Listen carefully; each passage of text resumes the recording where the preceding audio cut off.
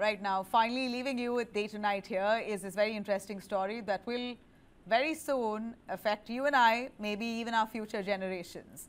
A breakthrough from Japan could rewrite emergency medicine as we know it. Scientists are developing here artificial blood that works for everyone, doesn't need matching, stays fresh without refrigeration. Now, this lab-made blood mimics the real deal. It carries oxygen, clots wounds, and lasts 2 years at room temperature.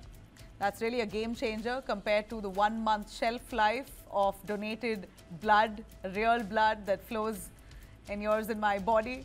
At the heart of this innovation here are teams at Nara Medical University and Chow University, some even using expired donor blood to extract hemoglobin, packaging it into synthetic red cells that bypass the whole blood group barrier.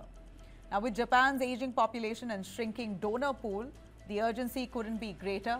Add to that, the need for instant transfusions is in any kind of disaster and at rural hospitals particularly, or even war zones. This research at this point could really hit a vital nerve.